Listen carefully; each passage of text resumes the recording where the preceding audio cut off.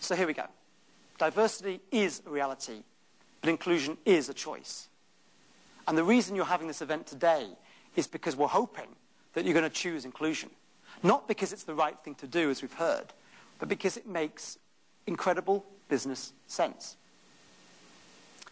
Let's just quickly rethink diversity. And in particular, I want to go over 3 points. Who knows who this chap is? If anybody gets this, they get an absolutely big prize. But this is Heraclitus. Heraclitus is a famous Greek philosopher who's most famous for getting the point across that nothing is permanent except change. And that, folks, was 2,000 years ago. So if he was around today, he'd probably be saying, no, I really was right. So I would put it across to you that the business case for doing this stuff can really be boiled down into 5 parts. And let me do it super quick, because you're super smart. Number 1, customers. The world outside Alcon is moving faster than the world inside Alcon, by definition. And therefore, in order to keep up with that world, we need to bring as much of that world inside as possible. Secondly, for our employees. We have a great bunch of folks here, but we don't know what we don't know. And if we believe in the value of diversity and improving our collective intelligence, particularly if you want to maintain or enhance a beyond number 1 position, then you need to get that talent inside. And that talent won't come inside if it doesn't see people like them. Third reason, for productivity. We know from numerous studies that people perform better when they can be themselves. And so for productivity alone, we need to have inclusive leadership. Gay people who can be out and not in the closet. Disabled people who can get to work and not worry about accessibility. Women who don't need to fear outdated sexist or chauvinist attitudes. These things are not the right thing to do alone. They are productivity prerequisites. And the 4th argument, I will bring in this chap. Anybody know who this is? Very good, Charles Darwin. And here he is, right here today. So Darwin's famous for many things. One of them is a book called The Origin of Species, and talking about how we got to be where we are. Now, whatever your views on evolution, the book is very, very interesting. And it basically says a simple thing, that in order to progress, to improve as a human species, we need diversity from which to select. There's a reason why the dinosaurs aren't with us today. I mean, there's a few dinosaurs kicking around in some parts of the economy, but generally speaking, the dinosaurs are gone. And there's a reason for that. And there's a reason why some companies are successful. Because they absolutely cultivate this idea of diversity from which to select the best, choose, improve, and progress. And this was written 200 years ago. So you might have thought, okay, this guy from Harvard's going to talk about the latest research. And so far I've given you a bloke called Heraclitus, who's 2,000 years old, and then Charles Darwin. But these things are really worth pondering. And I'm happy to ponder more with you in Q&A on them. This is a snapshot from the Beijing Olympics in 2008. And I was there running the London operation as we tried to kind of work out how the heck to do this thing. And that's a picture of some of the 1 million volunteers that Beijing had. Wonderful people. Kind, wonderful, and they could all tell you the answers to 10 questions. But if you were to ask an 11th question, you were on your own. And one of the reasons for that, I would argue, is the lack of diversity. Because there's a guy from the University of Michigan called Scott Page who wrote a really interesting book called The Difference. And in that book, he puts forward a very basic equation. He's basically a recovering mathematician turned social activist. But this equation he put forward was very simple and hopefully speaks to scientists and logical minds. That by definition, the definition of a right answer will be greatly improved if you can reduce the error through collective intelligence. So the crowd error is the average error, the area I or you or anyone would make alone, minus diversity. And if you ain't got diversity, you ain't reducing that error. I think reframing the conversation is important. And Christina spoke a little to this. Rather than trying to persuade each other why we should do this stuff, if you believe the business case, why wouldn't you?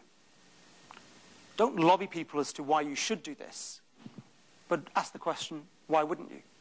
If you view the world as a zero-sum game, I understand. But if you view the world as enlarging the pie, Why wouldn't you do this? Because the thing is, folks, why we need to do what we're doing today is because this doesn't just happen. It only happens when people do stuff. So the first thing I'm talking about is think differently. But the second thing I want to put across to you is act differently. Here's a bunch of really, really smart people who are my colleagues, well, mostly smart, who were working on the Beijing Olympics and Paralympics as well as the London ones. And here's a view we had of the VIP seats in the Paralympics, sitting down volleyball in the National Indoor Gymnasium in Beijing, August, September 2008. And here's my view of the action.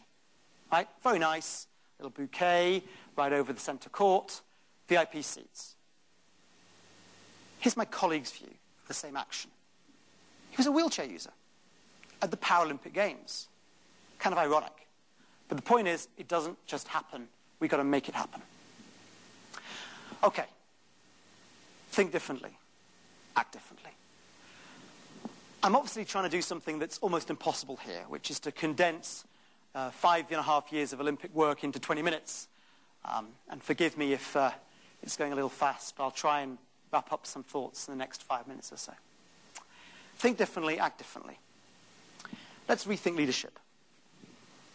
There are about 2,500 books on leadership currently on Amazon. I've read about 25 of them, which are not bad, but I don't know the rest, and I don't know whether they actually have anything to do with leadership. Because I think leadership, really for me, if we believe in a diverse world, is about bringing that diversity together to tackle problems. It's inclusive leadership. By definition, it's inclusive leadership. So again, not why you should, but why wouldn't you? And there's 3 ideas I'd like to discuss. Who knows who this woman is? She's called Sarah Attar, and she was the first woman from Saudi Arabia to run in the Olympic Games. And she came last by a long, long way in London 2012. But she got a standing ovation from the crowd, biased coverage from the commentator, and made history. The first woman from Saudi Arabia ever to run in the Olympic Games. That wasn't management, that was leadership. That was actually challenging a problem that exists and persuading a lot of other people to come on the journey too. Transparency versus confidentiality. A lot of us guard information. We have lots of lawyers to guard information. We have lots of IP, lots of rules and regulations and so forth. But actually, within our own culture, how can transparency help us with inclusive leadership? I'm back to the idea of zero-sum and enlarging the pie. If we can be honest about our prejudices and our biases, and honest about our fears and so forth, we're much more likely to form relationships and bonds and respect and trust with colleagues than if we are the opposite, if we're guarding information. In order to enlarge the pie, you've got to give a little. And by giving a little and getting a little, you can actually both benefit rather than remaining in your silo. A third idea I'd like to get across in terms of action is this idea that it's not a solo endeavor. There is this traditional view of leadership as the heroic male enterprise, the hunter-gatherer still, the idea of the man going off and finding the answer and showing everyone the promised land. But it doesn't really work like that. Indeed, it's actually failed like that quite a lot in recent history. Leadership is a group process, and therefore it's by working in a team that we together can advance the cause. That's why we have a team together to launch the inclusive leadership work here at Alco. So in the remaining few minutes, I'd like to give you a quick snapshot of London 2012 and what we tried to do with the Games in London a couple of summers ago. Here's myself with the great honour of introducing Desmond Tutu to our folks and our colleagues at London 2012. And the reason we invited Desmond Tutu over, as you saw a little bit in the video at the beginning, was to get across this idea that it doesn't just happen, but also that this isn't a zero-sum game. And Desmond Tutu said that we need diversity not so that we should accentuate our differences, but so that we should know our need of one another. And it went down quite well. We then intervened in 3 areas: in our workforce, in our procurement and our service delivery, across a range of strands of diversity on the left-hand side. And again, this wasn't just about doing the right thing. This was about making the Games better, hiring brilliant, diverse talent that would not otherwise want to work with us, beyond the paycheck. How do you create that discretionary effort, unlock that discretionary effort, and really allow people to be themselves and give 100% to the games? In procurement, by making our supply chain as transparent as possible, not simply to reduce our costs and increase competition, sure, but also to source innovation and new ideas that we wouldn't otherwise access. Our torch and our cauldron, two of the highlights of the games, both came from our supplier diversity program.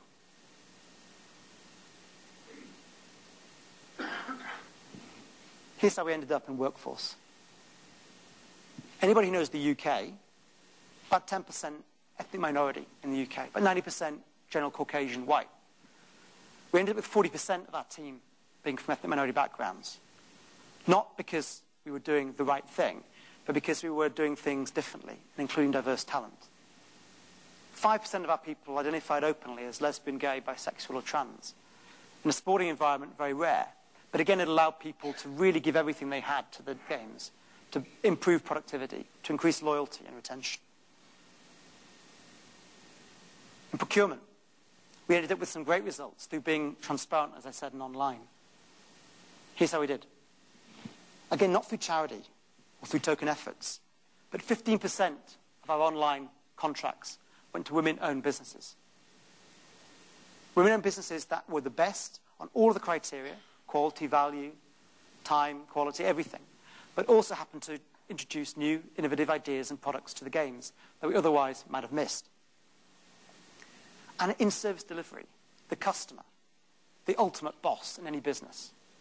How could we improve their experience of London 2012? How could we make London 2012 their London 2012? How could we make it everyone's 2012? And many of you will know our mascot. Many things were written about the mascot. But whatever you think, it was diverse, it was inclusive, and it was the result of a very, very interesting creative process. We had some challenges on the way. This stuff is not easy, because if it was easy, we'd do it tomorrow. And you can see that we were challenged quite a lot. Was this politically correct? Was this increasing costs? Both of them, I would argue, wrong.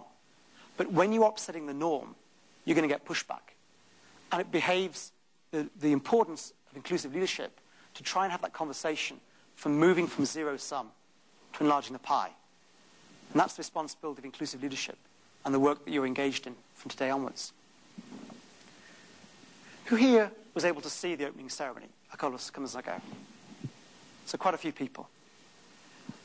And a key part of the ceremony was when Sir Tim Berners-Lee, one of the inventors of the modern World Wide Web, typed on his keyboard, "This is for everyone." And it wasn't a token gesture. It was real, based on everything that we'd done to date. Whether it was our workforce, whether it was our supply chain, whether it was our mascot or the products or the torch relay or the cauldron, everything we tried to do, which was about enlarging the pie and improving the games. For our customers, for our clients, for our employees, for productivity, for better decision making. And because it's the right thing to do. So in a nutshell, there's three real reasons how we created what's called the best games ever so far. It was about understanding, think differently. It was about leading, inclusive leadership. It was about delivery. Actions. Think differently, act differently. I'll leave you with a tool before I hand back. And the tool is pretty simple. If we're really honest with ourselves, we all know people in this world, maybe ourselves, who talk. We also know people who do. Similarly, we know people who take. And we know people who give. And inclusive leadership is about the givers and the doers. Not just because it's the right thing to do, but because it intellectually, strategically makes sense. It can improve one's own career, but it can improve the organization as well. And that collective intelligence is never more important than now in the world, the diverse world that we find ourselves in.